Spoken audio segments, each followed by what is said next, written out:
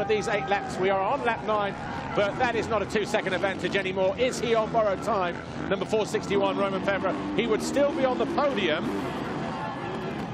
here, but he would lose second to Arno Tonus if Gajser finds the way past, because he will lose those 3 vital points. He will drop down to 38, and again, that Honda has some serious straight line speed from point to point, just like the old HRC days of old in the mid-80s when Honda won 10 titles in a row.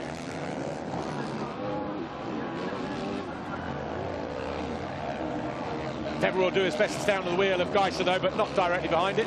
Gajser looks to his left, Febvre's on his right. These two had a run down to the finish line here in 2016, didn't they?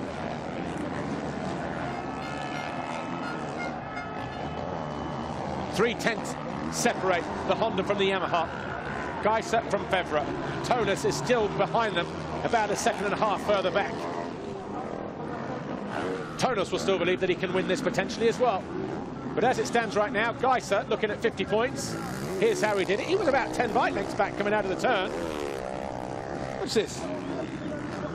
Easy up the inside. Febvre thought about turning up the inside. He got that bit right.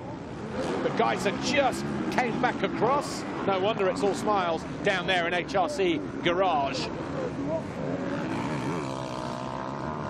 And already starting to pull clear now.